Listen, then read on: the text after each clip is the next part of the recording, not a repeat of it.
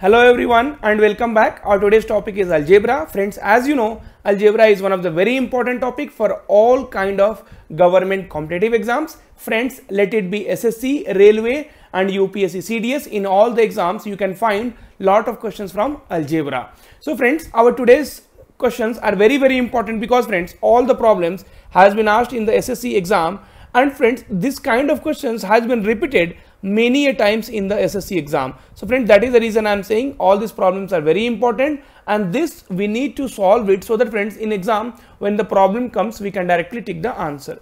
Now friends, what they are telling, if 2x minus y whole square plus 3y minus 2z whole square is equals to 0, then the ratio of x is to y is to z.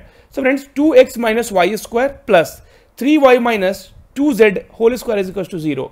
That means friends, both the term should be equal to 0. Then only 0 plus 0 will be equal to 0. Now, if 2x minus y is equals to 0, then friends, 2x will be equal to y and x will be equal to y by 2.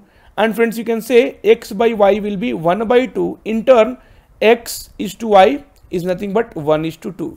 Now, friends, what about the second term? So that also should be equal to 0. 3y minus 2z will be equal to 0. So 3y will be equal to 2z. So y will be equal to 2z by 3.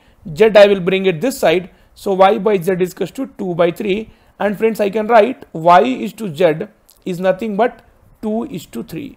Now friends, you see, so x is to y is 1 is to 2 and y is to z is 2 is to 3. So friends, you can see y is here and here same. So I can directly write x is to y is to z will be 1 is to 2 is to 3. So friends, today whatever questions I am going to discuss, all the problems will be very important.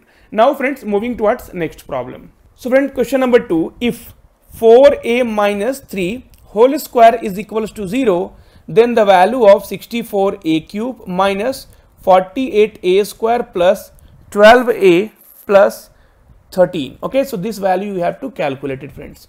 Now friends, so 4a minus 3 is equals to 0. So a will be nothing but equal to 3 by 4. So we have got a is equals to 3 by 4. Now put the value of a in the equation. 64 into 3 by 4 cube minus 48 into 3 by 4 square plus 12 into 3 by 4 plus 13. Now friends, you see 64 into 27 by 64. Because friends, 3 cube will be 27 and 4 cube will be 64. Now 48 into, so 9 by 16 plus 12. So this will divide this by 3 times. So 3 into 3 will be 9 plus 13. Now you see friends, so 64 and 64 cancel. This will become 27. 16 3s are. This will also become 27 plus friends 9 plus 13. So friends, this will be equal to 0. So 13 plus 9 will be 22. So 22 will be the correct answer. Okay. So option C will be the correct answer for the question number 2. So friends, like this, we have to solve problems in our examination. Now friends, the next problem will be little bit complicated. So let us see how are we going to solve that.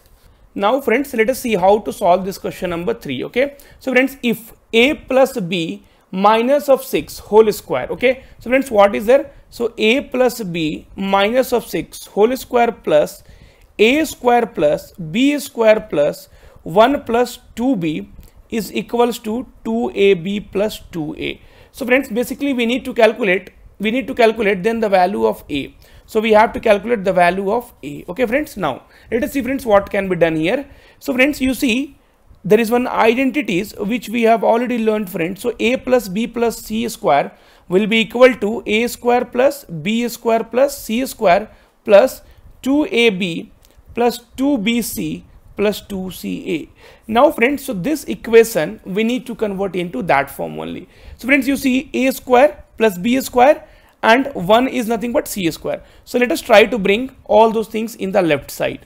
So a plus b minus of 6 square plus a square plus b square plus 1 plus 2b minus 2ab and minus 2a is equals to 0. Now friends, you see, so c is nothing but, c will be nothing but either plus 1 or minus 1. Now friends, so we need to frame this in this kind of formulas. So for that friends, we should have the proper understanding that how can we convert that in. Now friends, so a square plus b square plus c square, and friends you see 2b.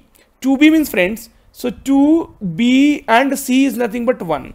Here minus 2a friends, so 2a and c is nothing but minus c is nothing but 1. And friends here 2ab. Now friends you see a is here also and a is here also, and this both is becoming negative.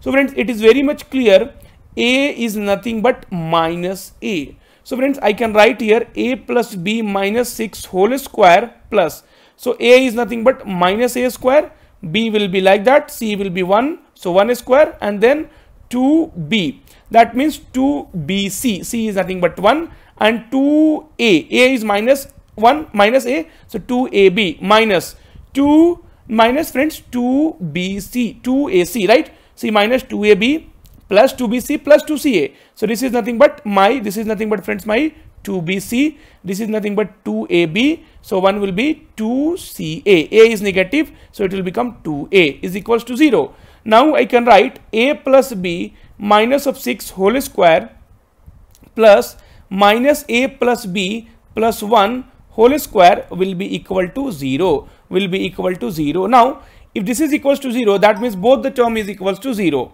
So a plus b minus 6 will be equal to 0, and minus a plus b plus 1 will be equal to 0. So friends, from here you can see a plus b is equals to 6 and minus a plus b will be equal to minus 1. Now let us solve this friends. So this minus, what I will do, so I will change the sign, so this will become plus minus plus. Now friends, 2a will become equal to 7, so a will become equal to 7 by 2, which is nothing but 3.5. So friends, this particular problem was one of the best problem friends, because we had to convert this in the terms of a plus b plus c whole square, and that was very much required to find it out which term is negative. So friends, basically a was negative here, and that's how we were able to solve the problem. Thanks a lot friends for watching the video. I hope you would have understood all the 3 important questions which was asked in the SSC examination.